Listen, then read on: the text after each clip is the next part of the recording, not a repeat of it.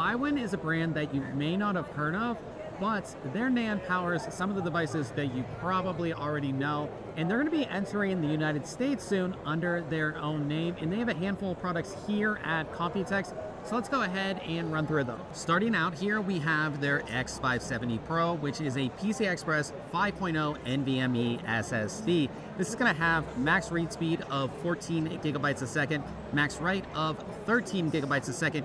Here they show it with the non-heatsink version, but it's also going to be available in a heatsink version. Moving on to memory here, this is their DW100 UDIMM, and this is going to be their RGB memory here. So across the top of the modules, you'll have your RGB lighting, and then you will be able to get these in both white and black versions here.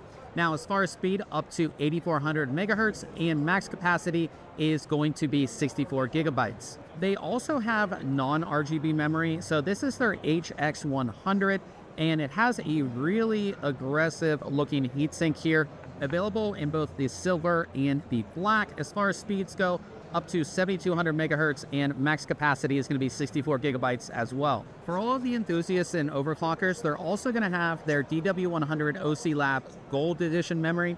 And the cool thing about this memory is all these demos that they have here are running at essentially Expo and XMP profiles. So this one is only running at 6400 megahertz, but look at those super tight timings.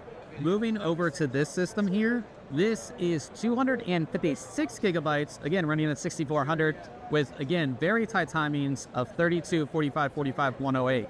And then finally, this third system has 128 gigabytes running at 8400 megahertz. Finally, they have this triple system setup that shows their memory running at 10,400 megahertz on XMP on 3 different motherboards from 3 different manufacturers. And the reason why they're actually able to achieve this is because they actually buy the wafer themselves, so they have more fine-tuned control over what's possible. Now expect to see these products enter the US market later this year.